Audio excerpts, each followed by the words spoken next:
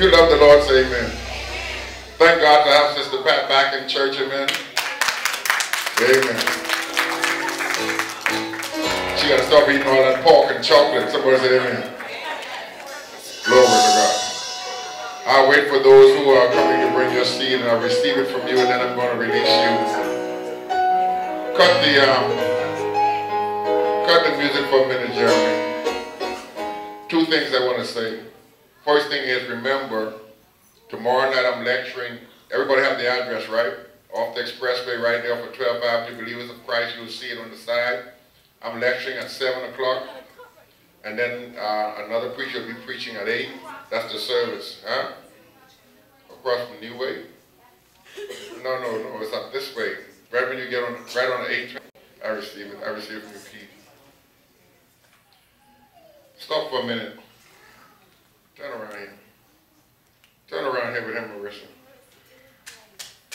Let me say, shut up. I want you to hold his hand for me.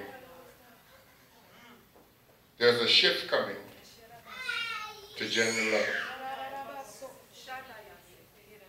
Families and relationships are coming to the forefront again. And all of us, including me, who've been struggling in relationships. If you're in relationships, amen. Amen. So you know what I'm talking about. Just because you see my wife and I come in, everything, look all hunky-dory, we dress good, we struggling. Amen. But we ain't leaving. Amen. We talk these things over, now we want to leave sometime. Here's what I'm saying to you, man. There's nothing that ever happens by happenstance. And you hear my voice tonight as I tell you this. If y'all was not supposed to be together, y'all would have been apart already. You hear what I'm just saying? Listen, the struggles, they have intent and purpose. And God's going to raise you up and use you as an example. Some of the things you went through, you couldn't help. Some of the things you're going through now, you can't help. But if you just receive grace on your relationship, almost everybody's struggling in relationship. Nobody is perfect. And everybody's uncomfortable, all these bills and situations going on. You got to have somebody to blame. The closest person to you is the best person, right? And let me tell you about, let me tell you about trust. Can I? Okay. There was a time when I didn't trust Fran if I couldn't see him. Amen. See, y'all judging that because y'all can't stand no truth. I trust her implicitly today. You know why? She built the trust. She couldn't trust me no more. Even if she could see me, she couldn't trust me. But what we have done over the years is we have built trust. We've been damaged on both sides in this relationship. Hurt on both sides. But God placed us together. We worked our way through it. And we stayed and we worked and we talked and we worked and we cut out the outside world and we worked and we cut out church folk and we worked. God help me. And here it is. And I always tell you, I have a good friend. I have a good, almost a great relationship. Not without issues. Amen? So here's what I'm saying to you, man.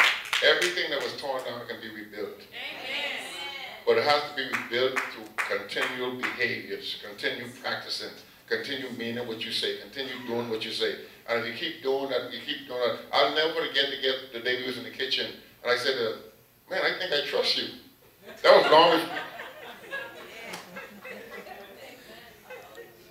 It took a little while.